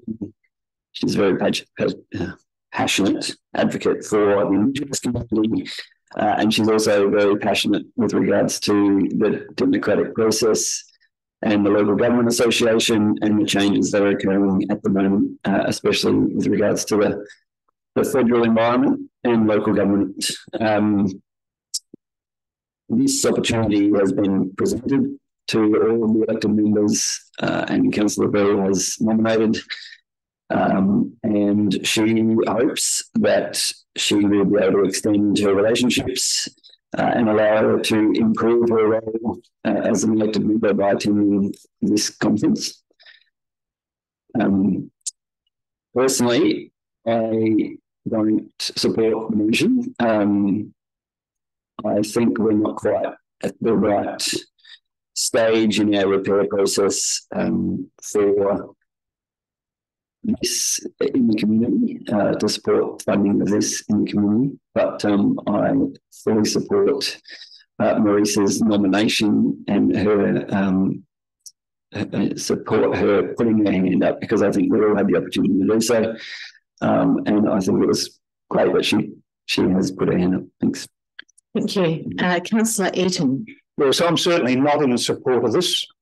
I see at a time when we've got to make some budget savings, it's important that we don't spend money on this sort of thing. We've got the mayor going, we've got the CEO going. And what really does concern me about this is that it's going to form part of a private visit for the councillor as well. And the criticism that was even levelled at the Independent Commission Against Corruption, with its officers spending a week or something overseas doing private stuff as well. So look, it's very important that we make the budget savings, that we demonstrate to the community that we are prepared to not waste the money on certain things. We've got 2 people going.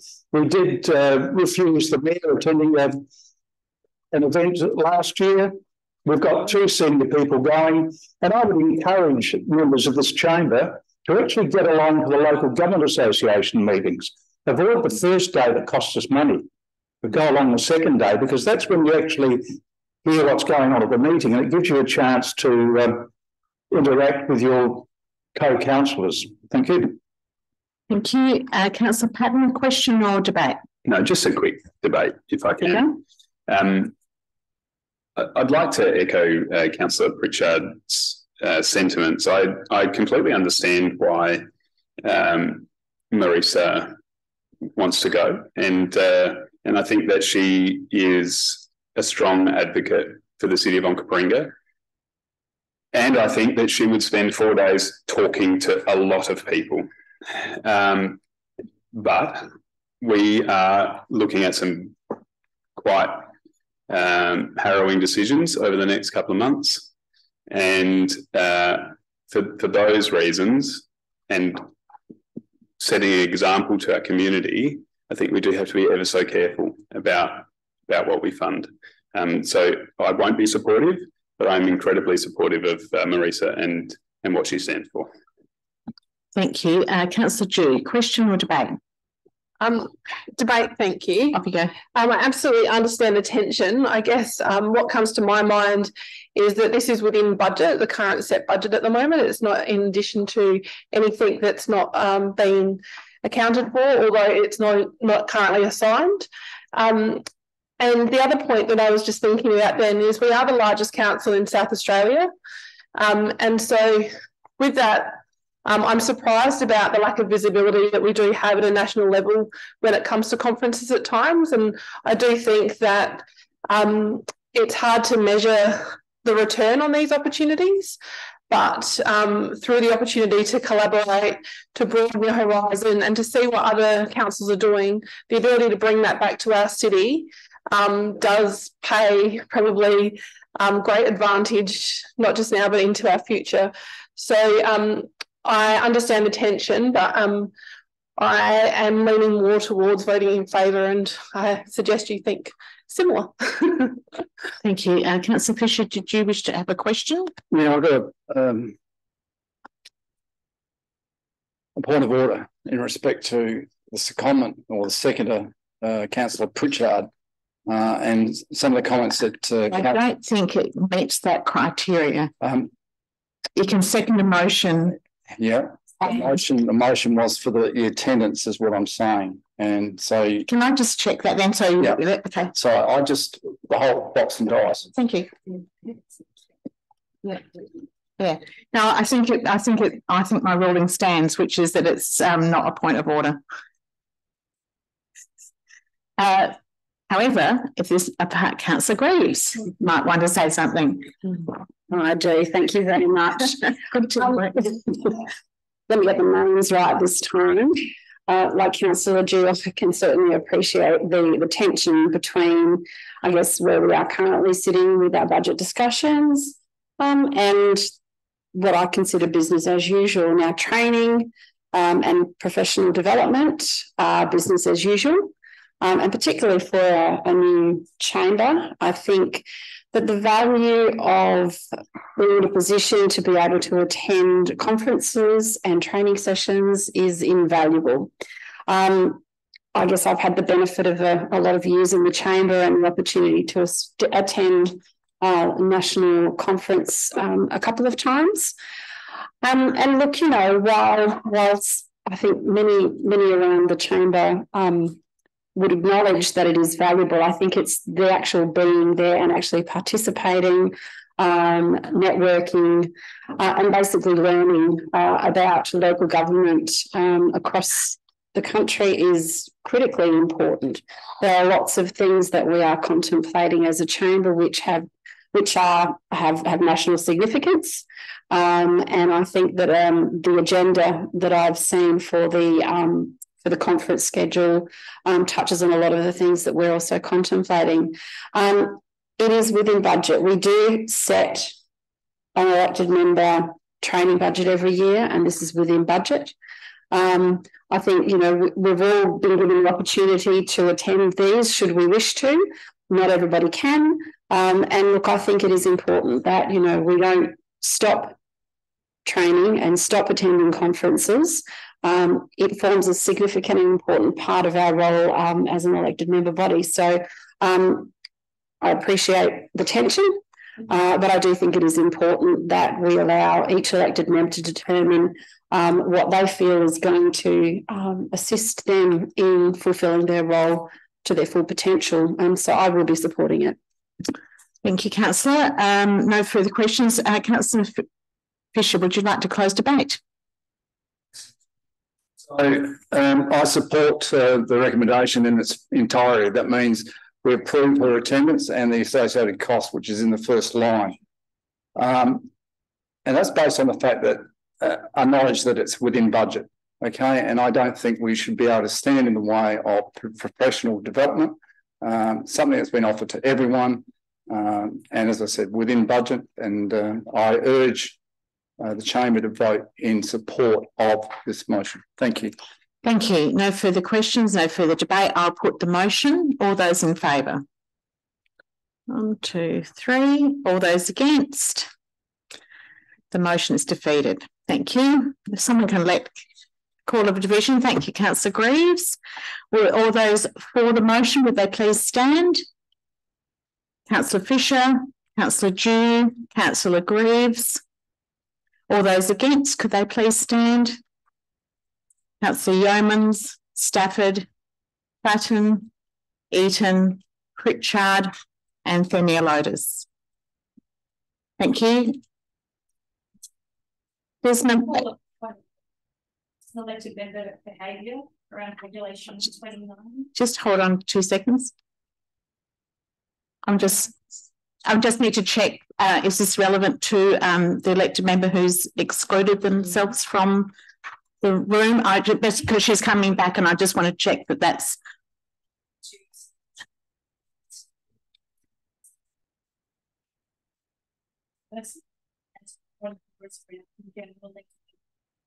Thank you.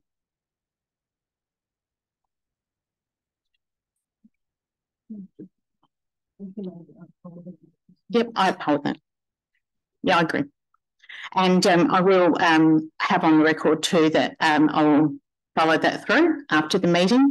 We'll use this opportunity, so thank you, Councillor Themilo, just to remind all elected members that it is a matter of we are dealing with motions, not with people.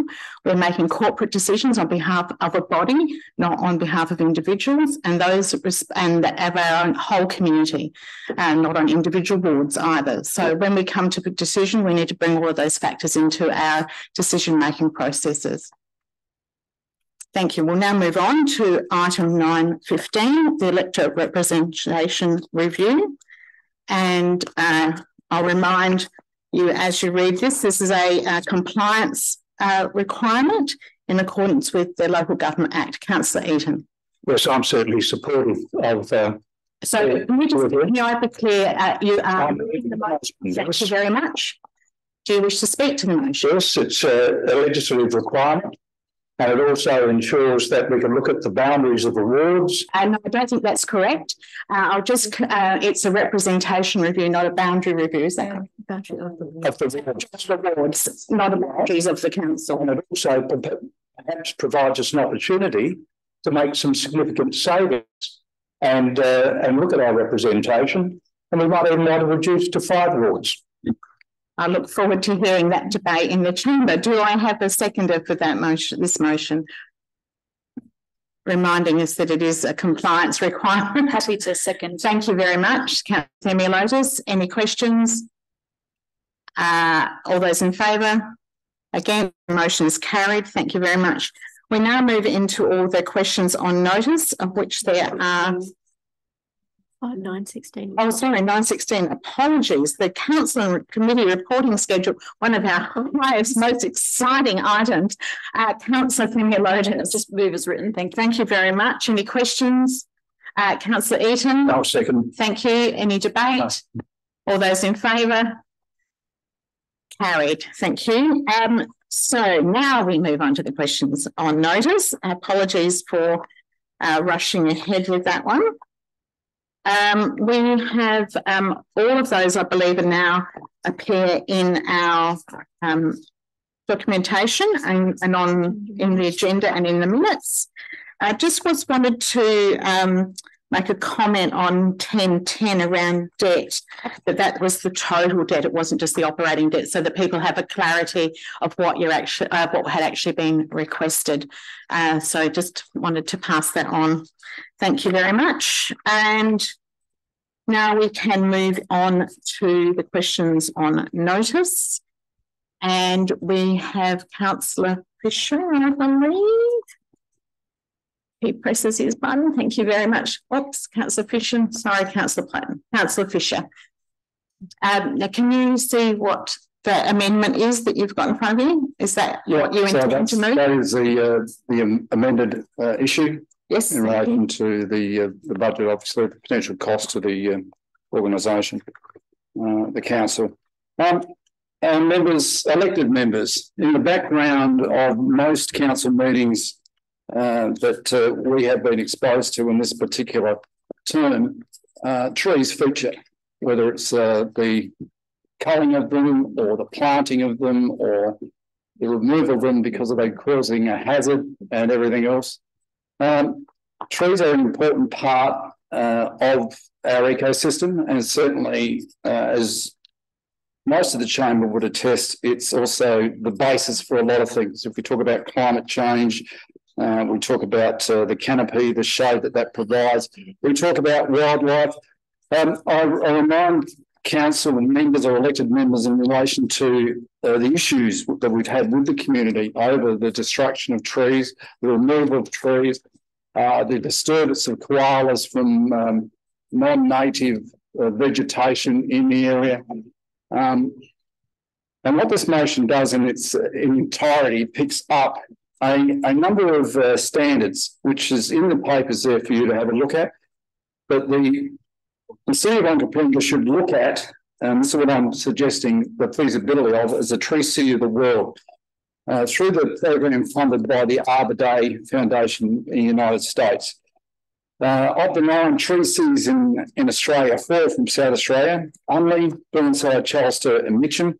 And as a city, we have the opportunity to join this group and promoting the importance of trees. To achieve that recognition as a tree city, we must meet 5 core standards outlined by the program. We need to establish responsibility. We need to have a written statement by city leaders delegating responsibility for the care of our trees within council boundaries to a staff member, a department or a group of citizens.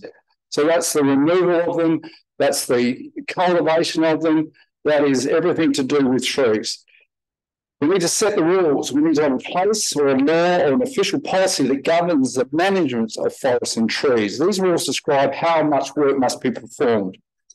We need to know what we've got, an audit. And I certainly, and I know a few others also have advocated for this during this particular term. What are our significant trees? Where are they? What is the canopy? We've got excellent data that covers the whole city, and we know where our hotspots, so to speak, are. That's where the trees need to be planted. We've had discussions in the past where we've got rid of some trees at a location and considered planting them miles away, certainly within the city, but the benefits of the local area are not realised with the replanting. We need to allocate resources. We need a dedicated annual budget for the implementation of the tree management plan. And we need to celebrate achievements. My understanding is we have 2 of the 5 criteria, specifically standards and 5. However, we have a potential to meet standards 1, 2, and 3, the first 3 things I mentioned. By fulfilling the above criteria and having the application approved, we can proudly become a tree city of the world, joining a global network for the preservation and enhancement of our urban forests. Members, that is the motion. It's with benefit and hindsight in respect to budget considerations, but it's still about trees. So I ask you to vote in the affirmative for this particular motion. Thank you. Thank you, Councillor. Councillor Platten. Thank you so much. I'd like to second the motion. And speak to the motion? Yeah, absolutely. Off you go. So I thank Councillor Fisher for bringing this to the attention of the chamber. I think the main part of this is know what you have. And I was speaking to a fellow councillor on Saturday about a very, very, very large tree that had been felled in McLaren Flat. And I think if we knew what we had, and if we'd had it and notified the public about how amazing this tree was, then there's probably a potential that it wouldn't have been felled. And I think the cost in this will be the data collection. And I think a feasibility report back to the chamber is incredibly important so that we know what we're up for. But my hope is that we already have some of the data and that we can work towards becoming a tree city of the world. I think it would be a great asset to us, and I think we're doing a lot of work around trees, and we should be recognised for that. So thank you. Thank you. Councillor Bell, a question or debate? Thanks, Mayor. Just a short debate, if I may. I support the motion. I believe that if we need to do everything we can to try and improve our tree canopy, and this is one way that we can highlight the importance of maintaining and preserving every tree that we can in our city. I was one of the people that I think I had a discussion with someone, with Councillor Platten, but many others in the last few weeks, those who live in McLaren Flat, where that particular tree that you mentioned was felled, and we got a call, myself and Councillor Pritchard, concerned about that particular tree. It was a very large tree, and I can't tell you how many metres high or how wide it was, but it was very large. Sadly, there continue to be gaps in what we can do to try and preserve and protect our trees in our city. There's still a large number of property and trees that are on private property, and there's still a lot of work we and other environment groups need to do to help protect and increase our tree canopy.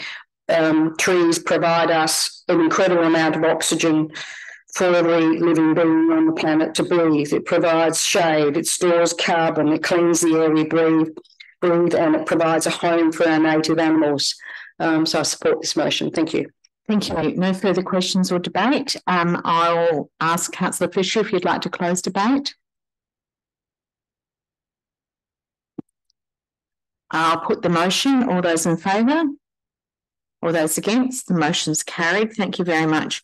We now move into petitions. Receiving the petitions 12.1. The first petition is Save the Trough. Do we have a mover? Councillor Themialotis. Just a move as written. Thank you. As seconder? Thank you, Councillor Eaton. Eaton, no debate? No. All those in favour? Against? Motion's carried. The second one we have is 12.2, and I think there were some additional pieces of information about that. And Councillor Eaton, you have a proposition? Yeah, I've got an alternative to it. Primarily, I just want to check that that's what people can see on the screen is what you've requested. That's correct, yes. Okay, off you go. Yep. About 100 metres down from this property, this reserve, there's a playground. The playground is amongst big gum trees that have big limbs and the potential for limbs to fall on people. The reserve, unfortunately, doesn't meet the criteria for irrigation unless it has some form of infrastructure on it, such as the playground. So what I'm actually asking here is that there's an opportunity to move that playground to this particular reserve, therefore it meets the criteria and therefore it could be irrigated. Because the consequences of this is that if we just go ahead and do this one, we're going to have to do it for a lot of other reserves as well. People are quite passionate about these sorts of things. So if it's all good for one, it's all right for another, certainly in this area, probably another 5 or 6 that I'm aware of, and there's significant costs. So what I want to try to do is find out what the cost might be to move the playground. And then with the land that's vacated as a consequence of that, we never know, there might be an opportunity that we could actually sell that land as housing and get around about $1.4, $1.5 million for it to reduce our deficit. Thank you. Thank you. Just before we go to a second, I just want to ask the officer if that timeline is appropriate, or can we align it with the open space? Through the Mayor, I think with the addition to that resolution, it would be good to be able to push it out to about August, and we can then align it with the open space management plan review. Is that okay with you as the mover? So we'll move that to August 2024. Thank you. Do I have a seconder? Councillor Themiolotis? Yeah, okay, I'll second. I just want to ask a quick question. Off you go. So you don't have to second it, you can ask a question. I just want to talk to the first part of point 2, which is around further investigations. What would further investigations entail, not talking about the playground? Just in general. What's the criteria for an investigation? Yeah, that's right. But not speaking to the playground, because that's an addition.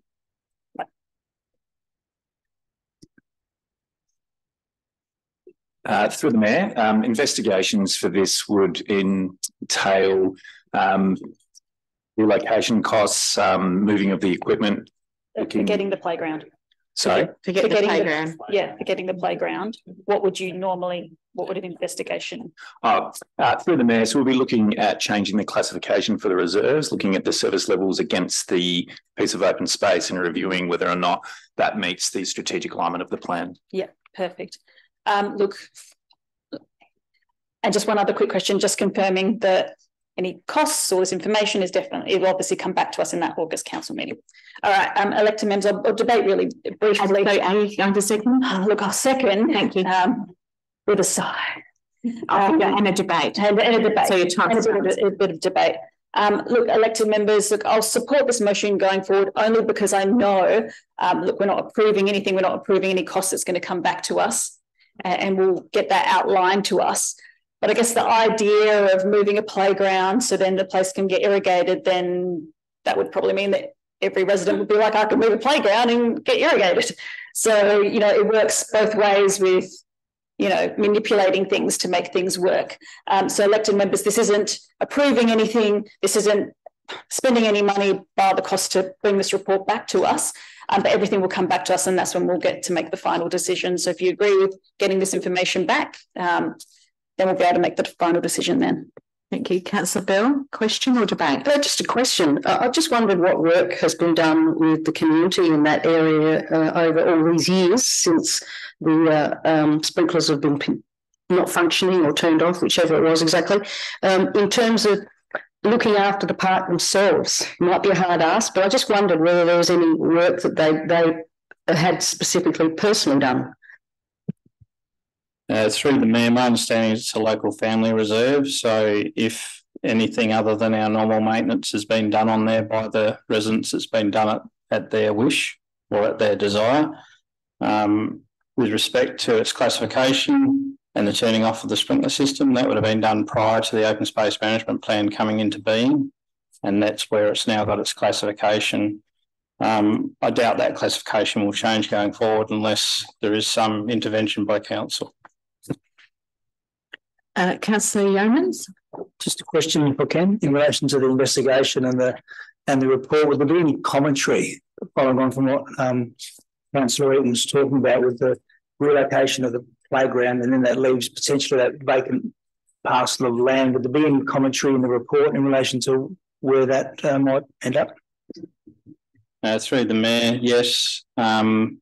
Leading up to that in April, we've got the open space management plan workshop, and then we'll have further reports coming to council leading up to that as well, which will probably identify quite clearly what the future of the land parcels around there will be for. Councillor Dew. I just wondered if so I've got a question. I wondered, is there a reserve close by that meets the needs of residents through this petition in close proximity? And you can take it on notice if you need. Take that on notice. Yes, we'll have to take that on notice. Thank you. No further questions, no further debate. Councillor Eaton, would you like to close? I'll put the motion. All those in favour? All those against? Motion's carried. Thank you. We now come to urgent business. Councillor June.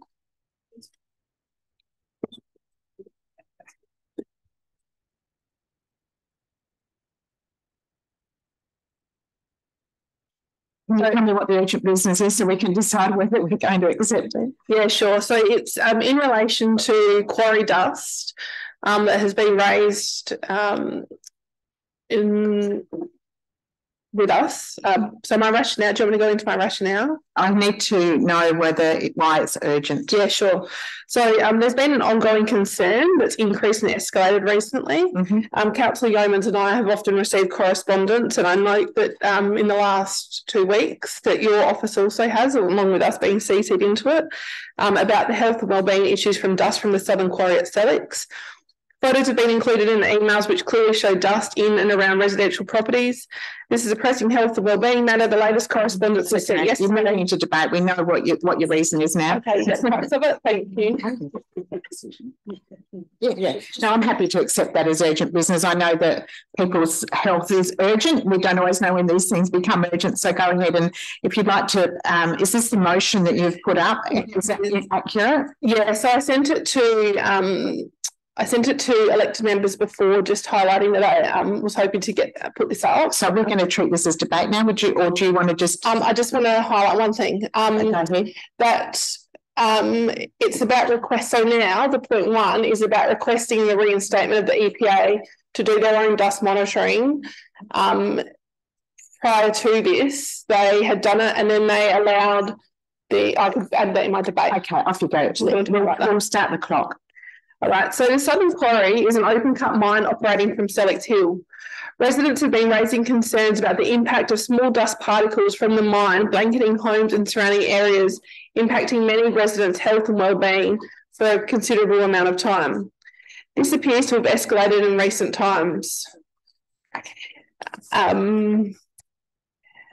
Throughout our term, Councillor Yeomans and I have been contacted by residents regarding dust from the quarry affecting homes. The community have suggested this has most recently escalated, which has resulted in the Mayor, myself and Councillor Yeomans receiving multiple emails from residents raising concerns about the health and wellbeing of local residents being impacted due to small particles of quarry dust. On the 8th of March, a post on the local community forum received over 200 comments, much of them sharing concerns of the increasing dust visible in and around homes at Christies Beach. Some of the comments included, I agree, we are changing horse trough water twice daily and horses are on respiratory powder as well, has never ever been like this before. Another resident said, my concerns are the amount of dust that we all are breathing in. As a senior person with a disability, I need fresh air and there is none. The amount of dust that is constantly in my home is hard to cope with. Yesterday I heard the blasting go off and several times it was before lunchtime. Is there anything that can be done before I end up in hospital? And finally, another resident, I've been here 20 years and definitely noticed it is worse now. I never had sinus and allergy issues before I moved here. On really windy days, I can feel my airways not liking it at all. As council do not have a remit to monitor or enforce any requirements to Southern Quarry, residents are referred to the Environment Protection Authority. The EPA has oversight to ensure the quarry is meeting regulations. Historically, the EPA actually had their own monitoring system to test dust, and then in recent years it was then referred to Southern Quarry to do their own monitoring. And so what this tweak I've just made that I've presented to you includes is us requesting the City of Onkaparinga through the Mayor requesting the reinstatement of the EPA actually monitoring the dust levels. Residents have raised frustration that they feel helpless as individually they don't feel this matter is taken serious. This motion sets out a role for council for the Mayor to write a letter to the EPA highlighting residents' ongoing and escalating concerns, as well as a request for the EPA to reinstate dust monitors. Also, what should be noted is that the additional housing that is being released in time in Stellix is actually closer to the quarry than the current residents, where predominant population is.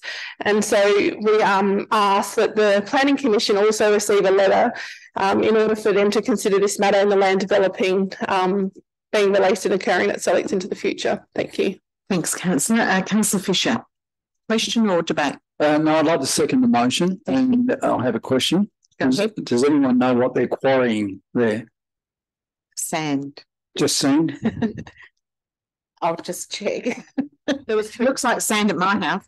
Yes, it's through the matter. It's sand and blue metal. Yeah. Okay. I support the motion. Obviously, the EPA has got a job there. I'm reliably informed that something has changed in recent times, which has brought it to the attention of the local members who have spoken about it tonight very passionately, and I support it. Thank you, Councillor. Any further questions or debate? Councillor Drew, do you wish to close? No, thank you. I'll put the motion. All those in favour? Against? The motion is carried. I do like to write to these people, so thank you for giving me that opportunity.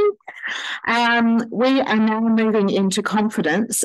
Just before we do that, though, I just want to, I'm noting the time. We don't have a lot more left on our agenda, and I'm wondering if I could have a motion for us just to continue to extend. I think that I'll just treat that as unanimous support. Councillor Eaton moved it. Councillor Themilotas seconded it. All those in favour? Okay, so we'll keep moving. We'll now do the confidential clause, which is that excluding the public. And Councillor Themilotas? Yes, to move. Thank you very much. Councillor Eaton second. All those in favour? Motion's carried. Thank you very much. And I'll just check that everyone, we can stop